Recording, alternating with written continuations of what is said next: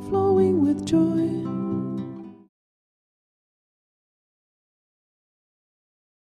We could talk a little bit about it.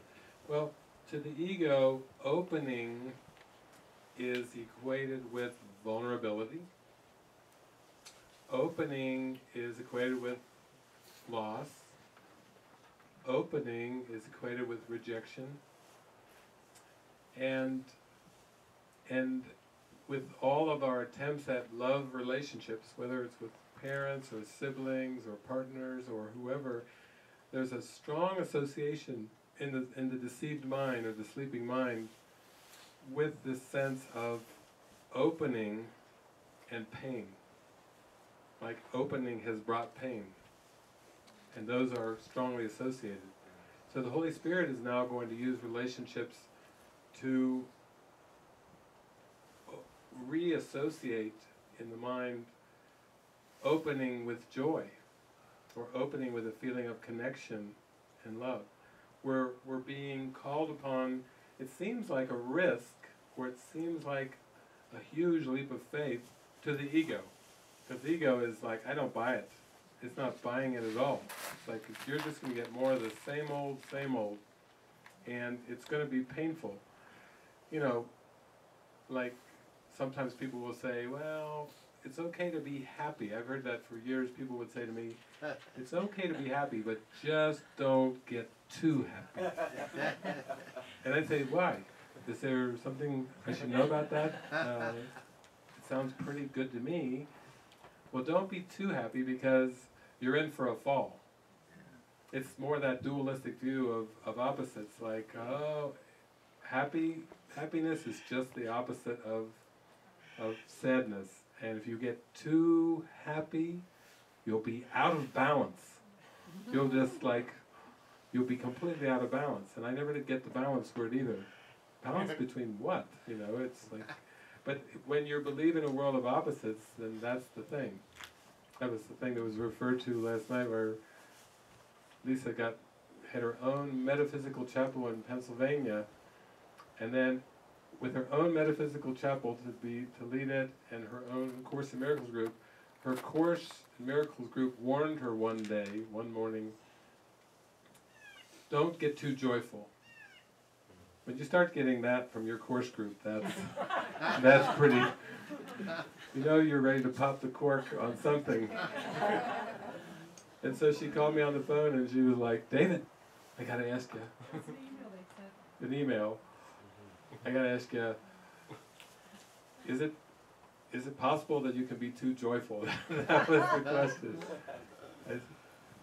No, that's impossible. Joy is your inheritance. Whoever's telling you that is not talking the truth. Because they told her to tone it down. And she was just getting more and more. They sent a memo. In the metaphysical chapel, she got the memo. Tone your joy down. It's frightening people. How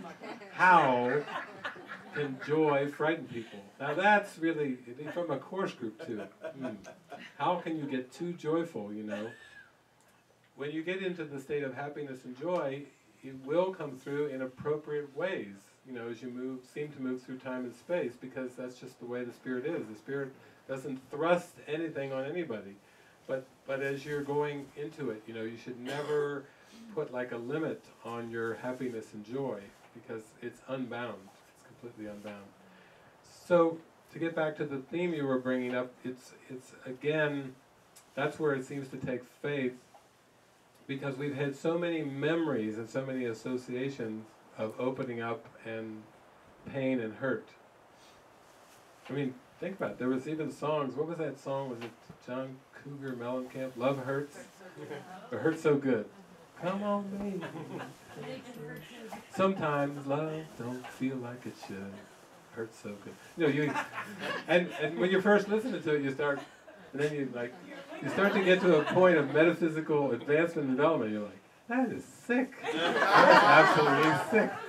But when you're going through it and it does hurt, then you know you have those associations. That's why, you know, it's part of the catharsis. It's part of the catharsis. It's part of the healing. It's part of the release. So all we're saying is just trust it in your expression sessions. You'll be with the same groups, every day. And little by little, it's like when you're just coming out of a shell and you try it out. And you say, okay, I'll try it out on day 1. I'll try it out on day 2. You start to build more and more confidence with it. Like, this is safe.